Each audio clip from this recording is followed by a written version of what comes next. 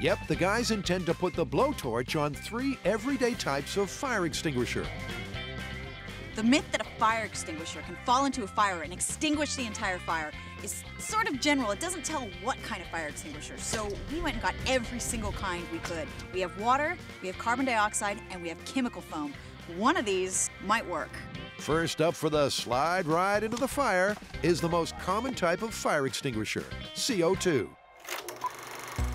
And to understand why carbon dioxide is used as a fire retardant, here's Fire Physics 101.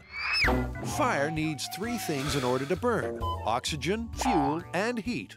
Remove one, and the chain reaction fizzles out, which is exactly how CO2 works. Being heavier than air, it blankets the flames, replaces the oxygen, and the fire triangle collapses. But if you chuck a high-pressure CO2 canister onto a fire, will it actually blow up and put the fire out? Now this one is under the most pressure, 800 psi, but it's probably the least likely to explode because it has a pressure release valve, and this prevents it from exploding. And carries cocksure, it'll be a fizzer. There is no way a fire extinguisher is going to fail so catastrophically that it explodes and then extinguishes the fire. But despite everyone's conviction, she and Grant hunker in the bunker, while Tori, with his pre-flight check complete, launches the CO2 tank. Ready? Ready?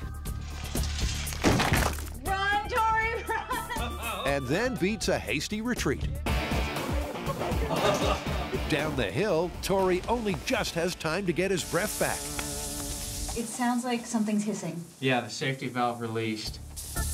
Before the experiment fizzles out, as the pressure relief valve does its job. And 15 minutes later, it's empty.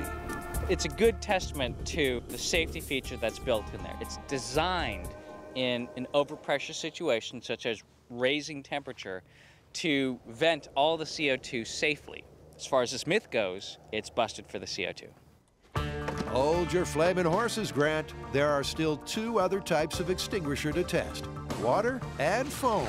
And unlike the CO2, neither has a safety valve.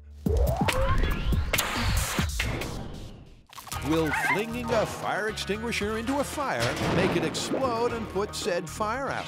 Carrie, Grant, and Tori have tried a CO2 canister, but it was a fizzer. So, how about a water extinguisher? It's a relatively simple system.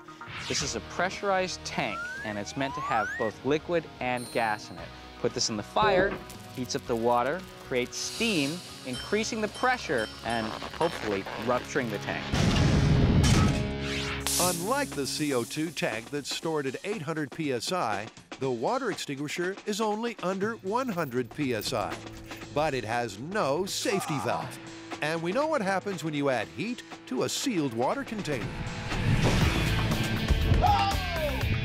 When Jamie and Adam did exploding water heater, they found that by having less water in their pressure vessel, they could generate more steam and thus a bigger explosion. But what we're after here is actually putting out the fire. So I'm not going to empty the tank all the way down to the bottom. I'm just going to empty halfway because we're still going to have some water to try and put out the fire with. So while our twisted fire starters do their thing, let's get a prediction from Carrie. Even if there's a rupture, I don't see the fire going out. This is a big fire, and I just don't think that there's going to be enough explosion to put it out completely. All right, so the fire is ready. So this is water extinguisher. All right, let's do it. In 3, 2, 1. At over 1,000 degrees, the burning coals rapidly convert the water inside the tank to steam under ever-increasing pressure. And remember, there's no safety valve on this one. Hopefully we'll get a rupture. So then water will go everywhere and put out the fire if the myth is true. If not, it's busted. Yep. Right. And 5 minutes in... Oh, look, it's ruptured. It's actually spraying out water right now. But the volume of water is insignificant compared to the size of the fire. No explosion, no fire going out. No. In fact, right now, that's not any more effective on the fire than, like a tea kettle. Yeah. It's going to take something with a little more kick to snuff out this fire. But at the 9-minute mark, the canister has conniptions.